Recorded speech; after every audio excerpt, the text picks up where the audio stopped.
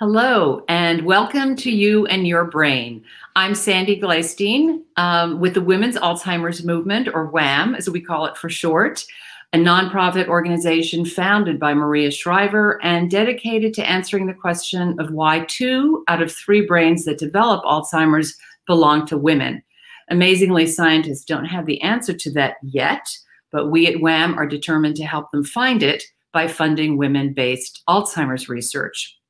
You may have noted when you registered that this is the first in a series of conversations being brought to you this month by a partnership of 3 leading organizations that are dedicated to women's health and well-being.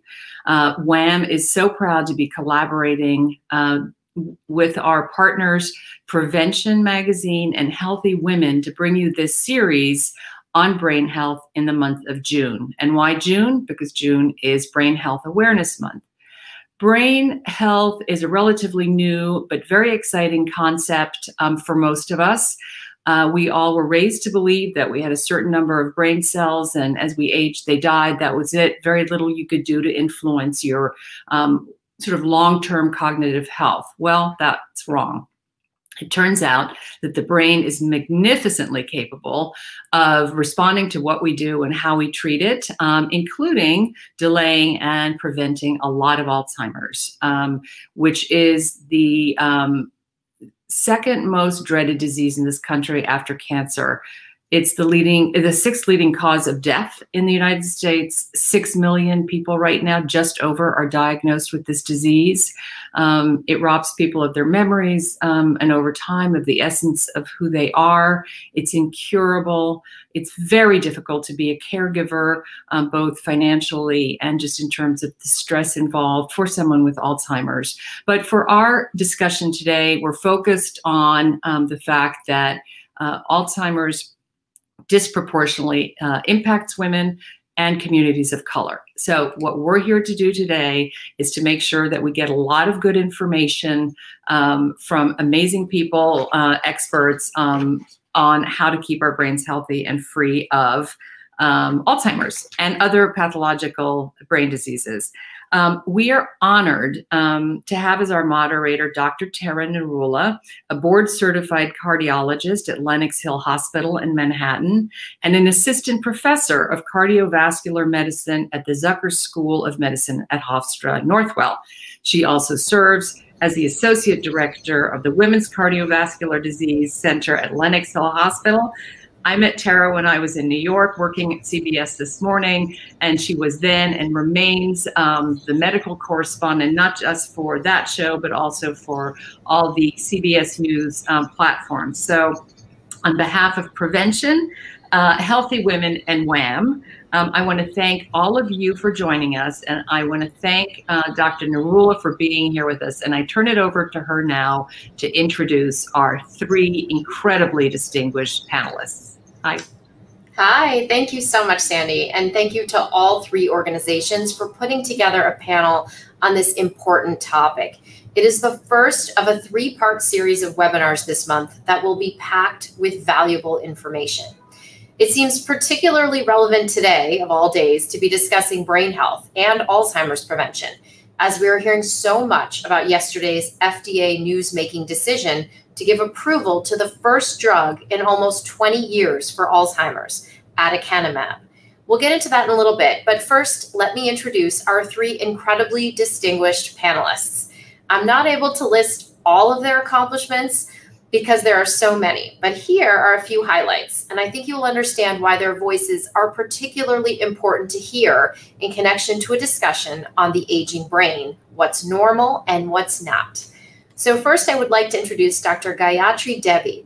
She's a super doctor, a nationally recognized expert in neurodegenerative disorders, and the only American physician board certified in neurology, pain medicine, psychiatry, brain injury medicine, and behavioral neurology. She has pioneered research into memory loss and treatment. Dr. Devi also served as distinguished visiting professor at Weill Cornell Medical College, is a fellow of the American College of Physicians and the American Academy of Neurology. She served on the faculty at Columbia University, NYU, and Downstate for over 25 years and is a go-to expert for media around the world. Thanks for joining us, Dr. Debbie. And now I want to bring in Dr. Jessica Caldwell, who joins us today from Las Vegas, where she is a neuropsychologist at the Lou Ruvo Center for Brain Health, Cleveland Clinic, Nevada, and director of the Women's Alzheimer's Movement Prevention Center at Cleveland Clinic. She currently holds a primary academic appointment as assistant professor of medicine at Cleveland Clinic Lerner College of Medicine, Case Western Reserve University in the departments of neurology and in the Department of Neurosciences. Her clinical neuropsychology work focuses on assessing women at risk for dementia and adults and geriatric patients with concerns for memory loss. Dr. Caldwell's primary research focus is on sex differences in Alzheimer's disease biomarkers, which is of tremendous value to us today in our discussion. Thank you for joining us. And last but not least, Dr. Esiosa Ighodaro is a native of Kentucky who has the unusual distinction of holding 2 degrees, a medical degree as well as a PhD from the University of Kentucky College of Medicine, where she was the first African-American female to complete the MD-PhD program. During her training, she's published over 20 articles in the areas of dementia, cerebrovascular disease, and health disparities in African Americans. She's currently a neurology resident and a neuroscientist at the Mayo Clinic in Rochester. Her research interests focus on understanding the role of racism in neurological health disparities and risk factors for cerebral small vessel disease. So again, welcome to all 3 of you, and let's just dive right in. So to start off, we're going to focus a little bit on normal versus non-normal aging. And I want to start with you, Dr. Debbie. You know, everyone fears memory loss and they think it must be a precursor to Alzheimer's. So how do we go about reassuring people that some of the cognitive signs of an aging brain are actually normal, and then help them identify the ones which they should really be taking note of and talking to their doctor about? I first of all want to say that forgetting is absolutely normal and very important for us to remember and grow. If we didn't forget our first kiss, it would be hard for us to fall in love again. So forgetting is very important. So it's important to realize that daily forgetting of most of the things that we are exposed to, particularly as we grow older, people in our 20s and our 30s, as we get older, we're going to forget more, and that's perfectly normal. One of the things that patients often complain about and are very worried about is forgetting of names. And we are exposed to so many people in our lifetimes now as compared to our ancestors. We're required to remember more names than ever before. So forgetting names is not abnormal as we get older. However, if the forgetting begins to affect our ability to function, if we find that we're forgetting on a daily basis things that most of us would remember, or what we used to remember, then it may be time to pause and figure out what the cause may be. It may just be something very simple like lack of sleep. But if it continues to progress and it is not getting better, then it's a good time to see your internist, talk to them about what's going on. And it could be something very simple. It could just be a hormone problem. It could be something like an infection. In the Northeast, Lyme disease can sometimes cause this problem. So first, see if it's a progressive problem. Most of the time, it's completely normal for us to forget.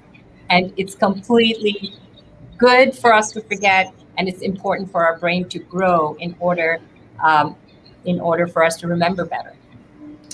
That was great information. And I just want to follow up real quickly by asking, are there actually specific areas of the brain, Dr. Debbie, that inevitably do deteriorate? So really, starting in our 20s, our brains start to lose brain cells every single day. And every decade of our life, we lose about 5% of our brain cells. And that's normal because it allows us to prune our brain. Imagine that our brain gets pruned as we get older so that it's better able to function better. However, there are certain parts of the brain, like the hippocampus, which is a tiny, tiny area of the brain about the size of my little finger on both sides of my brain. And the hippocampus is kind of a clearinghouse, both for the retrieval of memory and for the laying down of certain kinds of memory. That is most often called declarative memory, the kind of memory that you get tested on in exams, the kind of memory that's important for name recall. And that area tends to also atrophy as we get older. But just because an area of the brain shrinks doesn't necessarily mean that its function is affected. So sometimes patients will say, oh my God, my brain has shrunk on my MRI or my neuroimaging. Does that mean that I have a problem? And the answer is not always and not often. Many times atrophy is completely normal and expected as we get older. Thank you so much. And I want to move to you, Dr. Caldwell. You know, as a neuropsychologist, what are the changes in behavior that people might either notice in themselves or in loved ones that could indicate a larger problem? And if in fact it turns out that these changes point to Alzheimer's or dementia, how do you then help someone through what is definitely a fearful experience for so many and begin that conversation about the next steps? Such a great question. So like Dr. Debbie was saying, there are many types of brain changes and forgetting that are totally normal as we age.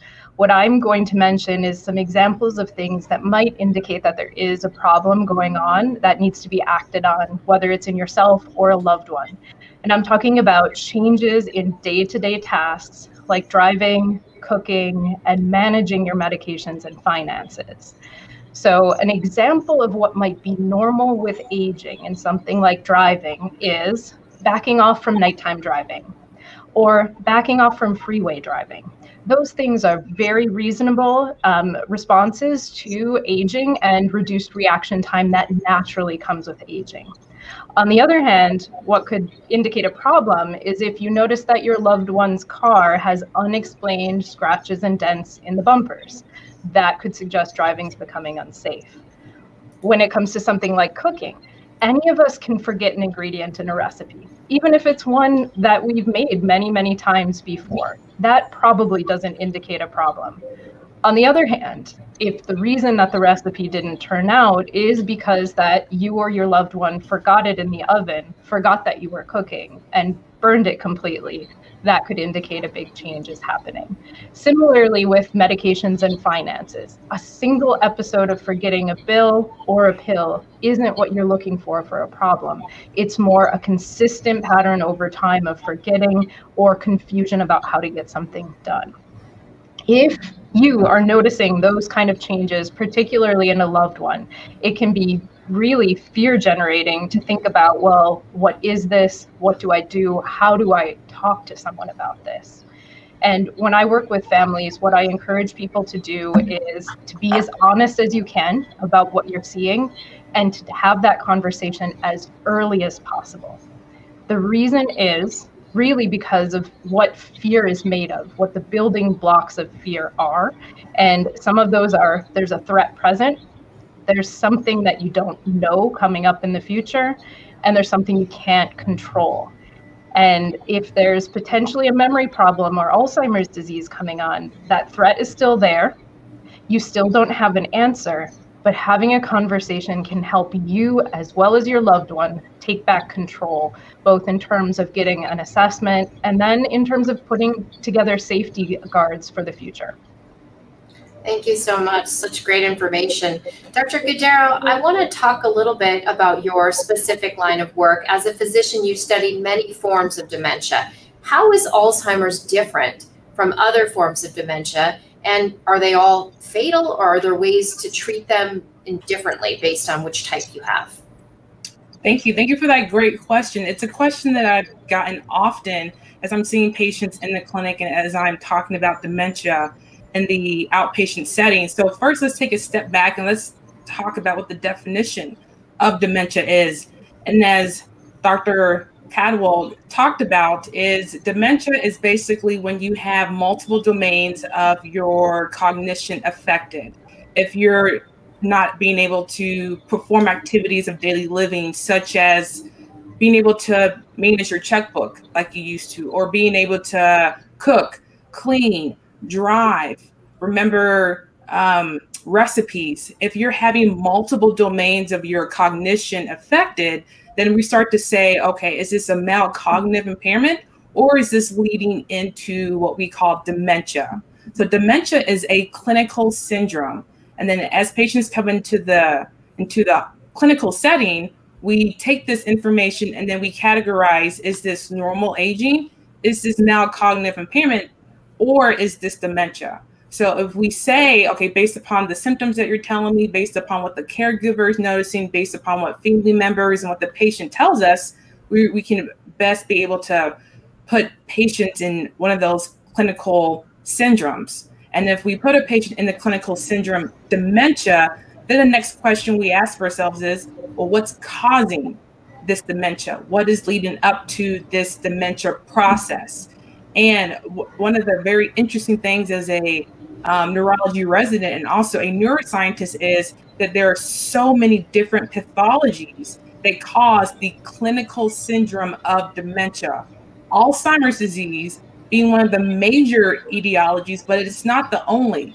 And then the 4 years I spent in my PhD work with Dr. Peter Nelson at the Alzheimer's Disease Center at the University of Kentucky, in those 4 years, there were 3 or 4 new pathologies that were characterized and published that basically present similarly to Alzheimer's disease clinically, but when you're able to get a piece of the specimen from the brain and you look at it underneath the microscope, you don't see the characteristic plaques and tangles as you do in Alzheimer's disease, because that's the definition of Alzheimer's disease is plaques and tangles in the brain. You see other etiologies, whether it's TDP43 or other different protein accumulations that can lead to neurodegeneration, causing the clinical syndrome of dementia.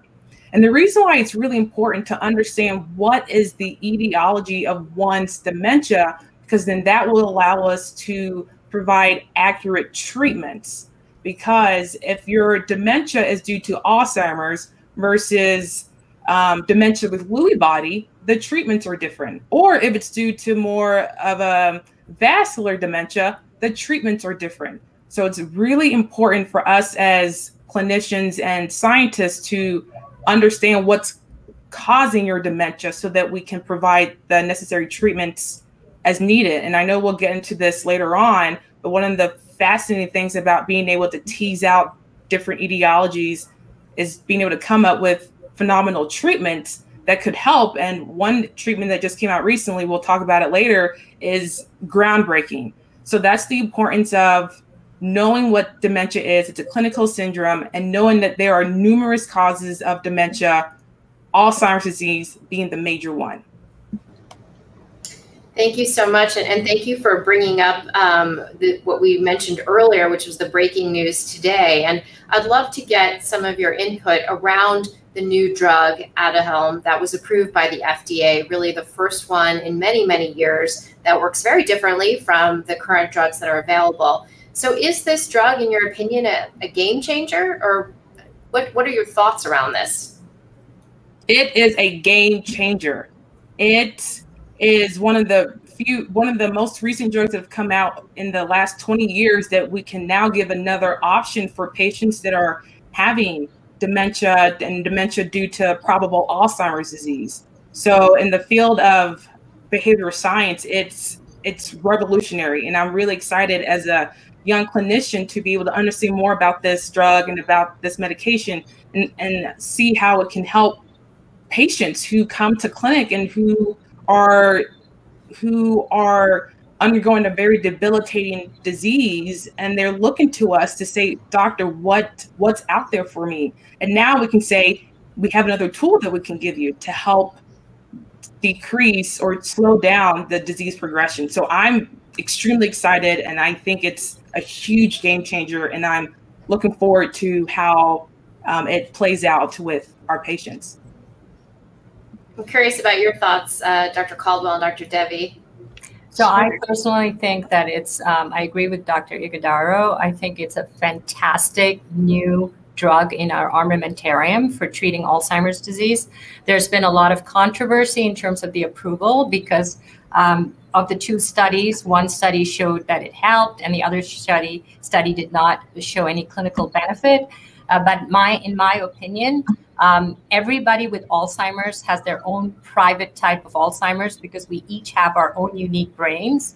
And in addition to the pathology of the plaques and the tangles that are present in Alzheimer's disease, 95% of patients with Alzheimer's will have some kind of vascular pathology in their brain. They may have about 30 to 40% have some level of Lewy body related pathology in their brain. And we each bring our own brains to the process. So when you have a drug like aducanumab, which dissolves the plaques in the brain, one of the two pathological substances that are thought to be present and responsible for causing Alzheimer's, it is truly revolutionary. And it's not surprising that if you lump all patients with Alzheimer's together into one basket, that the results may be inconsistent. So I think the pathological reduction of plaques was present in both studies, and that's revolutionary. And in conjunction with other treatment modalities, this drug will surely benefit a significant proportion of patients with Alzheimer's, in my opinion. I just wanted to add as well that, you know, this drug, the reason why it's different and why it's so exciting, as Dr. Devi and Dr. Ighodaro are touching on, is that it modifies the disease. This is the first approved drug that actually changes what's happening in Alzheimer's pathology. Other drugs that we've had back approved 20 years and before ago are affecting the symptoms. So they're basically supporting your memory in a different way that doesn't change the underlying disease pathology. So this is the first time we're actually looking at a change. But at the same time, this drug is not a cure for the disease, and it's not a reason to not focus on healthy lifestyle and prevention behaviors early on. In order to really attack Alzheimer's disease, we are going to need both approaches: continued development of these types of medications, as well as continued focus on prevention. Thank you all so much. Obviously, so many interested in your opinions, so we appreciate that because there was so much controversy around this, so thank you. I want to move now to the topic of genetics, gender, and ethnicity, and how that plays into Alzheimer's disease. Dr. Devi, I want to start with you. How much do genetics actually determine someone's risk for developing Alzheimer's and other dementias? We've had so many people write to us asking about their concerns, watching their own parents or grandparents develop Alzheimer's, and expressing fear that they may be at risk as well because of their genes. Should they be concerned? Genetics, in my opinion, is not your destiny. Just because you have a parent with Alzheimer's, it does not mean that you are destined to get it. I will have patients say, you know, my mom behaves exactly like me. She looks exactly like me. Therefore, I too am going to get this condition. There are two major kinds of Alzheimer's. There's early onset Alzheimer's, which is Alzheimer's that occurs in a person before the age of 65, where the symptoms develop before that age. And late onset Alzheimer's, which is Alzheimer's that begins after that age. Late onset Alzheimer's is by far the most common kind. 95% of us, when we develop Alzheimer's, are going to get late onset Alzheimer's. Only 5% or less will have early onset. Early onset Alzheimer's is very inheritable. So 50% of the children of patients with early onset Alzheimer's will develop it. Late onset Alzheimer's is very much what's called a multifactorial condition. In other words, environment, lifestyle, how much you sleep, what you eat, your cardiovascular risk factors, all joined together to modify risk for late onset Alzheimer's. So you can have a pair of identical twins, in other words, identical genetics, and one person can get late onset Alzheimer's and the other doesn't get it for another 17 years or more, which is huge because if you get it when you're 95, it's very different from getting it when you are 78. So therefore, late onset Alzheimer's, which is the most common type of Alzheimer's disease, is between 40 to 60% of cases of late onset Alzheimer's disease, the symptoms can be prevented or they can be delayed so that they appear later in life by just simple changes in your lifestyle in terms of modifications that we'll discuss later. So genetics is not your destiny as far as Alzheimer's is concerned. And in my experience, when there is a family member with Alzheimer's disease, late onset Alzheimer's particularly, I find that the children are at lower risk because they come in to seek treatment earlier. They're more likely to embrace lifestyle modifications, and they may end up at lower risk than the general population. Well, I definitely talk a lot about lifestyle in my practice and the importance of that. So we cannot underestimate those risk factors and how we have the ability to control our destiny based on the choices that we make. Dr. Caldwell, I'm curious about the gender disparity that we see. You know, twice as many women as men develop Alzheimer's. Why? That's a great question. And I think the unfortunate answer is we don't entirely have an answer to that question. We do know a lot at this point from the research literature, and some of it relates to our genetics and some of it relates to our environment. And when I say genetics, just as one example, there is evidence that women who have a copy of the most common late onset Alzheimer's disease risk gene, the ApoE4 allele, that a woman with that allele has greater risk of developing Alzheimer's disease later than a man does, having the same exact risk gene. But at the same time, I do want to emphasize that that gene, I totally agree with Dr. Devi, it's not your destiny, it's just a risk factor. But in addition to those genetics, we also have environmental risks, like the lifestyle modifications we're talking about. Part of our environment, though, is actually determined by our gender. And when I say gender, what I mean is the way that the world sees us as women versus as men. And when the world sees us as women, it gives certain things to us and it takes certain things away. And some of those things are not great for us in terms of Alzheimer's disease or brain health risks. As just two examples, women who are currently being diagnosed with Alzheimer's, that generation had something potentially taken away more frequently than from men, and that's educational opportunities. We know that people who finish high school have less rates of Alzheimer's disease when they age. And we also know that attending college helps people to build cognitive reserve or brain resilience, which can help you to delay symptoms when brain pathology does begin to build up.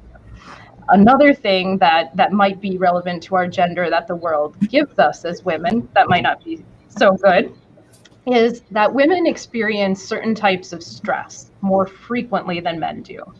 And when those stressors become chronic, it can be a situation that gives negative impact to the brain's hippocampus, that region that's important for memory formation and that is impacted early in Alzheimer's disease. So as a woman, we can have genetic risks, we can also have environmental or gender-specific risks, and these things really do come together to potentially explain why we have higher rates of Alzheimer's than men's.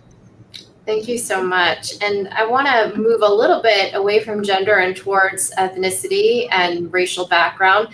Dr. Guerrero, according to the Alzheimer's Association, people of color are at higher risk of developing Alzheimer's. In fact, twice as likely if you're African American and 1.5 times as likely if you're of Latin heritage. But you say that those statistics might not reflect what's really going on, and that what we're seeing is another example of health disparities and the effects of institutional racism at work. Can you explain that and what you believe to lie at the root cause of the very high incidence of dementia within communities of color?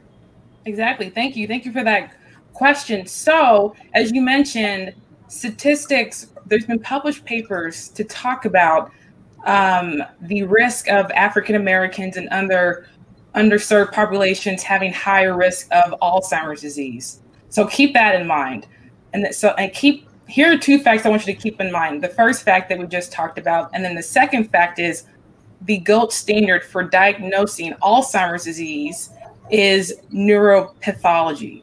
And that the gold standard is, in order to definitively say with 100% certainty that you have Alzheimer's disease, is for us to do a brain biopsy, to stain, and to look for amyloid plaques and tangles. Again, so African Americans have higher rates of Alzheimer's disease, but the gold standard for Alzheimer's disease is brain biopsy. So keep those two facts in mind. Now, there are numerous papers that have been published that talk about the historical mistrust of African Americans and other underserved populations when it comes to participating in clinical studies and in clinical trials. And there's many reasons as to why that historical mistrust exists. And I've actually published a paper discussing that historical mistrust. So if you want more information, you can look up Igudaro et al. 2017, the Journal of Alzheimer's Disease. And because of this historical mistrust and mistreatment, African Americans are less likely to participate in clinical trials and clinical studies. So in order to get that data, if African Americans are not participating in clinical trials and clinical studies, and if Alzheimer's disease, we need brain biopsy to definitively say that you have Alzheimer's disease, then where is the statistic coming from? So from that standpoint, that's why I am skeptical about, is it really true that African Americans have higher rates of Alzheimer's disease if the gold standard for diagnosing Alzheimer's disease is neuropathology, and African Americans have low rates of recruitment and retention in such studies? So that's the one issue that I like to raise regarding these statistics. The second issue, so if we agree, okay, we enrolled a handful of African Americans, we've compared the rates of Alzheimer's disease to white Americans and other groups, and it still holds true that African Americans do in fact have higher rates of Alzheimer's disease, well then why? Why is that? And many of the papers up until recently, one leading hypothesis has been genetics, that there is a genetic predisposition for African Americans to have higher rates of Alzheimer's disease. And I think as we now learn from social science research and social determinants of health, and as Dr. Caldwell brought up, that our environment plays a role in our risk for developing neurodegenerative diseases. And to me, one of those risks outside of socioeconomic status, outside of insurance or where you live, another part, an unfortunate part, is racism. And there are individuals who experience racism more so than other individuals. And racism is a stress response. And we know that stress is not good for the body. So could it be that chronic systemic racism over a lifetime, whether it's individual or systemic or structural, could that also play a role in African Americans' risk for developing or being more predisposed to neurodegenerative processes such as Alzheimer's disease? So that's one of the research interests that I'm interested in and currently developing studies to try and understand what is the biological mechanism as to which chronic perceived racism is playing a role in our health.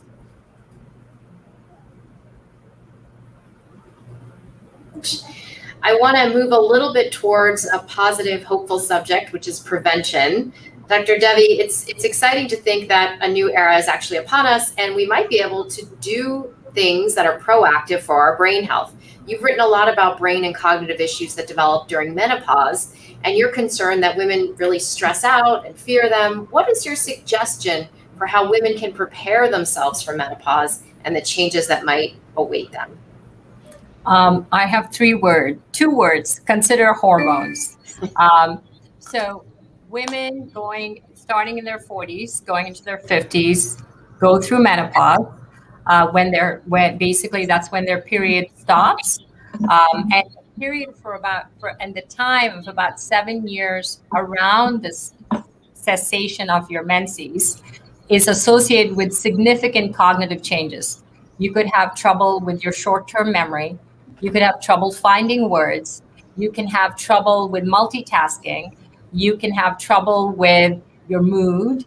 And all of this is not helped by having night sweats, having trouble sleeping, waking up drenched in your own sweat, having to deal with your children who may be growing up and your teenagers, as well as your aging parents who may or may not have some kind of dementia, which just makes you feel much worse because you think, oh my God, am I also getting the same condition? So menopause-related cognitive impairment is a real condition which can almost mimic early onset Alzheimer's disease. And I've written about it and was published in the Journal of the American College of Obstetrics and Gynecology as an important condition that needs to be recognized in women as they go through the menopausal transition, because it can be misdiagnosed as Alzheimer's disease. And I've had that happen in a few of my patients, because oftentimes at memory disorder centers, the neurologists or the geriatricians may not inquire into a woman's menopausal history. They may not realize that she's going through menopause, and that's why she's having these memory problems. The reason I got into the field myself is because I made that same mistake. I diagnosed a patient with Alzheimer's disease who was in her mid-50s, and she came back a year later and she said, "Listen, doc, I'm all better." And I said, "How's that even possible? You can't get better. You can't be cured from a condition like Alzheimer's." Well, it turns out that she was put on a hormone because she was going through menopause, and that cured her of all the symptoms, which looked exactly like she had Alzheimer's. So having said that, I think there's good news for women going through menopause. Consider hormones during the menopausal transition. If you're having any of the symptoms of night sweats, hot flashes, about 60% of women going through menopause will experience cognitive symptoms. And this is verifiable by doing objective testing. And you may speak to your gynecologist about whether or not you're a candidate for hormones. You may not be, because you're afraid of hormones, you're worried about breast cancer risk, and those are things to bring up with your gynecologist. Alternatively, there are other treatments that you can use that can help you through the menopausal transition.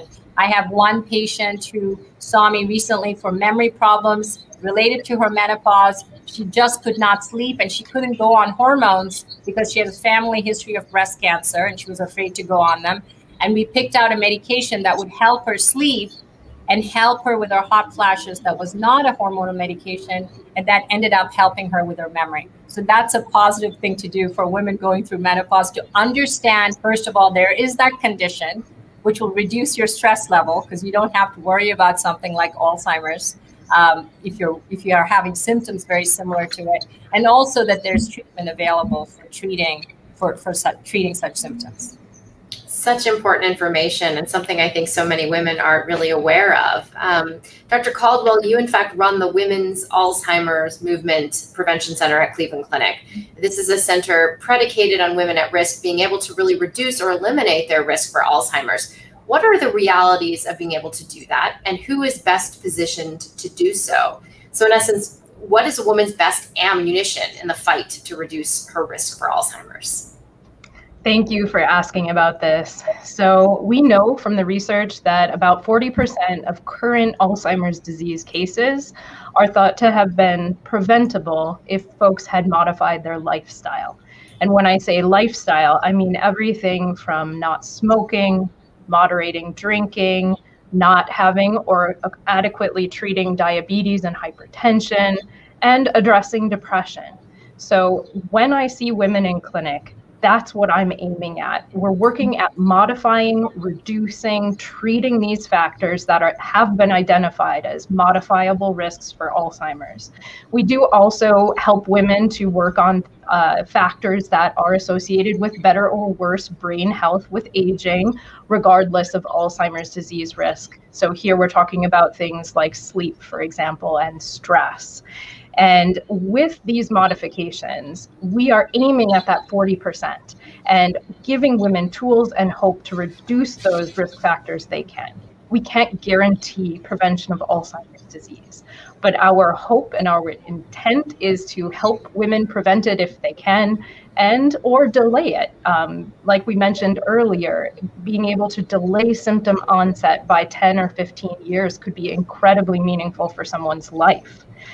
In terms of who's the best candidate for prevention lifestyle change, our clinic is designed for women who are in their 30s through their end of their 50s.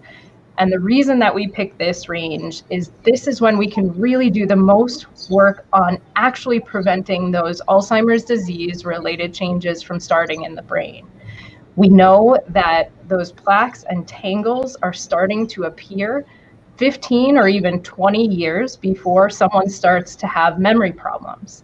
And so if the average age of memory problem onset is in the 70s, that means we're looking back toward age 60 or even 55, where we want to really prevent.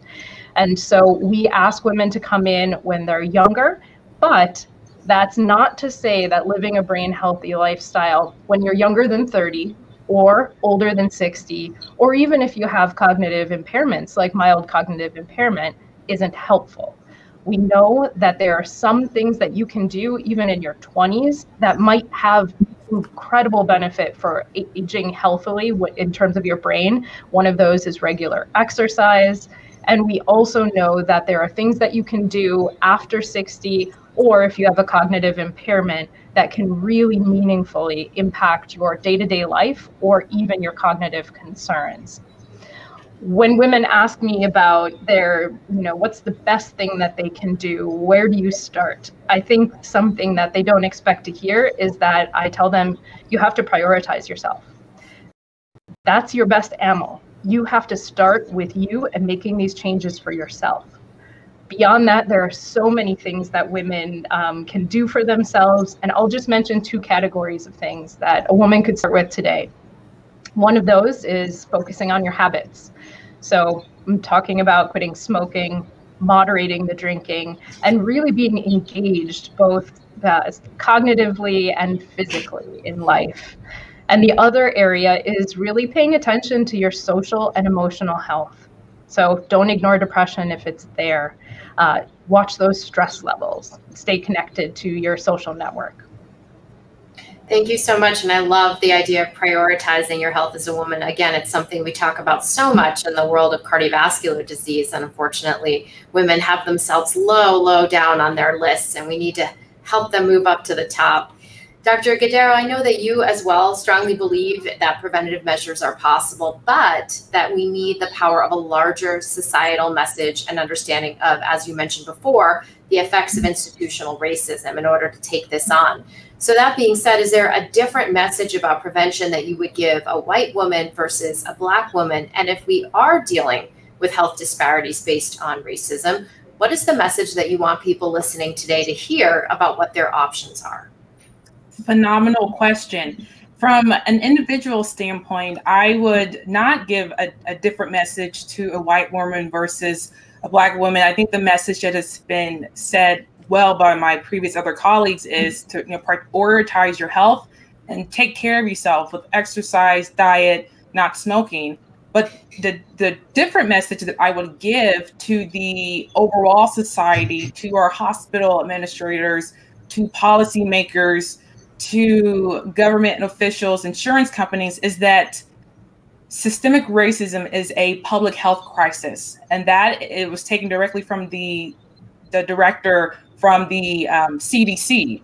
Many institutions have put out statements regarding this. So in the Alzheimer's field, the message I want to send to people who are empowered to be able to make change is to really take a good look at your institution, at your governing body, your areas of influence, and try and see what strategies can you implement in order to help combat and alleviate and eliminate structural racism.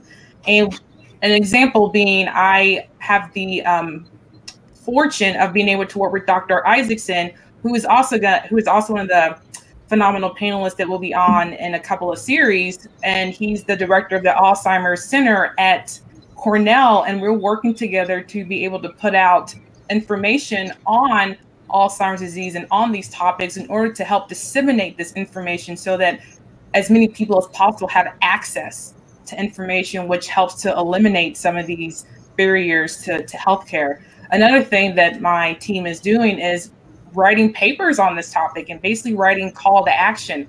I was able to get one of my pieces published in the Nature Journal this year that talked about how we need to focus on how can we as a system eliminate structural racism so that we can help decrease and hopefully eliminate the health disparities that exist in Alzheimer's disease, dementia, and other neurological conditions.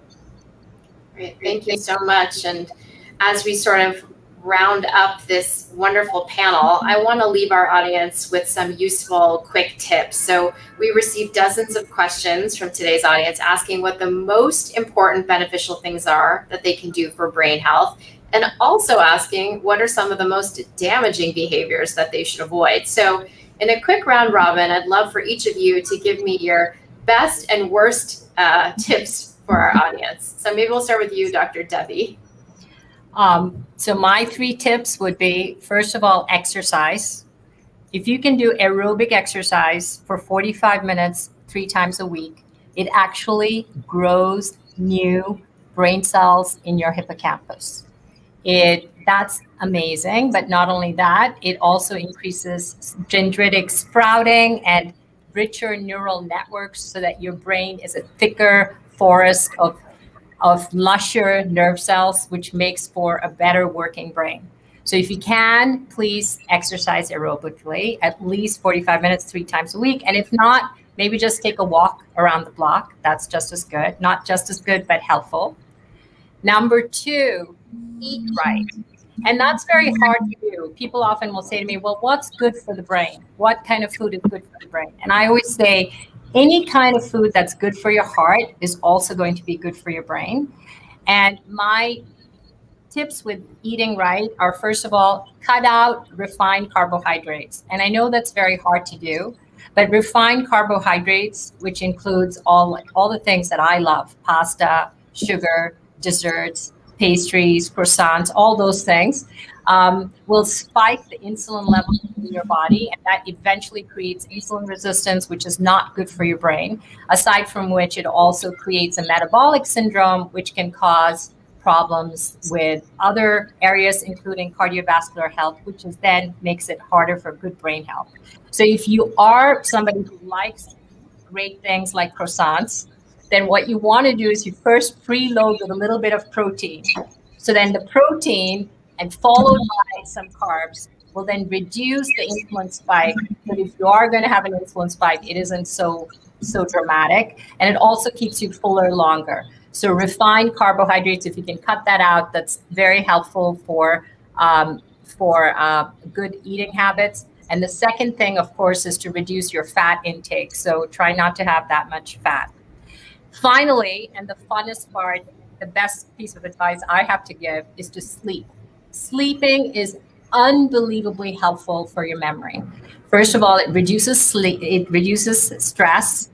It also promotes the laying down of new memories, so that when they've woken up or they've recorded birds at night, they find the birds rehearse their bird song, and they will alter their bird song just a little bit based on what they are hearing in their sleep to make it sound better the next day. So every night we rehearse the memories of our day, and it allows us to be more learned, if you will, the next day. In addition to which, during sleep, there's a certain system called the glymphatic system, which is like the brain sanitation system, and that removes the plaques in your brain and shunts it away so that it can be excreted. So sleep is very important. People will often say to me, well, how can I sleep better? Do I need to take sleeping pills? The best sleep is good old-fashioned, unmedicated, just tired sleep. The problem is we've all learned to unprioritize sleep. We think of sleep as this kind of large time bank from which we can withdraw and use it for partying, use it for studying, use it for all other things. But sleep in and of itself is conserved across species. And the reason it is because it's very, very important for the brain. Birds do it, bees do it, and we should be doing a lot more sleeping to help our memory. Thank you. Dr. Caldwell, can you enlighten us with some of your tips? Sure. So the 3 things I would hope women could take away are to learn, to connect, and to use techniques to manage stress. When I say learn, what I'm talking about is cognitive challenge. Keep learning, keep engaging in things that make you really work. So don't let yourself go through your day on autopilot, particularly if you've retired and you're not getting a challenge from your work life anymore. Find ways to keep your brain learning and engaged. Connect. see your friends. If you can't see your friends, over this past year has been a great example of how to be flexible about staying connected to your network. Pick up the phone, have a Zoom call, try to join in on other calls where you might meet new people, or just get that social interaction even if you're not making friendships. And then finally, with stress, particularly working with women at midlife, there's a lot going on. Many folks will have menopause issues. People are having babies, having young children. They might be taking care of parents with Alzheimer's disease. They might be also working at the same time. We're not going to tell people to reduce your stress because you might not really be able to do that. But what you might be able to do is put some techniques in place in your life that can modify the impact of all that stress on your brain. And one of the best ones that we recommend is mindfulness meditation. Even just several minutes per day, just building a habit to help you disengage from stressors that might be things that are here for years, especially at midlife. Well, I love mindfulness. I actually teach my children, and we use an app on our phone. It's so easy these days to be able to incorporate that into your daily routine. I want to end with you, Dr. Guerrero. Give us some of your tips. Thank you. Some of my biggest tips would be to manage other underlying conditions, high blood pressure, diabetes, obesity, some of these medical conditions that we talked about previously. All of these are risk factors for dementia and Alzheimer's disease. So taking control of these conditions will help promote better brain health. And another tip I have is to reach out to your provider, reach out to your care team. There are many products out there, many expensive products that claim if you take this new supplement, or if you buy this app, or if you play with this neuroscience app 5 times a week, it will help to decrease Alzheimer's disease.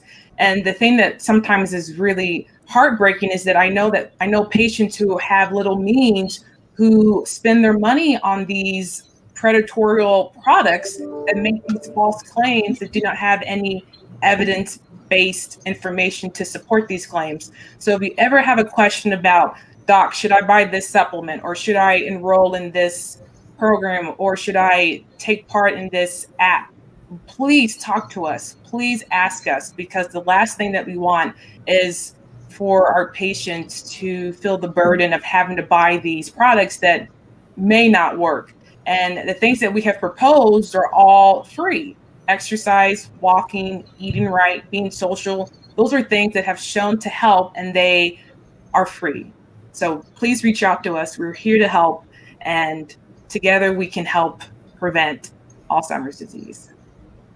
Well, thank you so much. You all were so incredibly amazing and brought us so much wisdom and perspective. We thank you.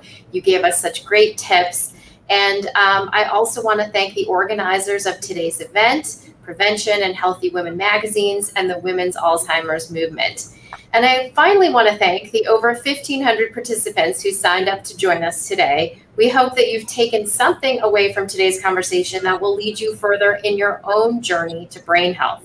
And finally, a quick reminder to visit our website, yourbrain2021.com, to make sure and register for the next 2 conversations that are taking place on June 15th and June 22nd. One on how to move forward when you or a loved one is given a diagnosis of Alzheimer's or dementia, and the other on what the future of brain health research looks like. You won't want to miss either. So again, my thanks to our wonderful panelists and to the participants who joined us here today.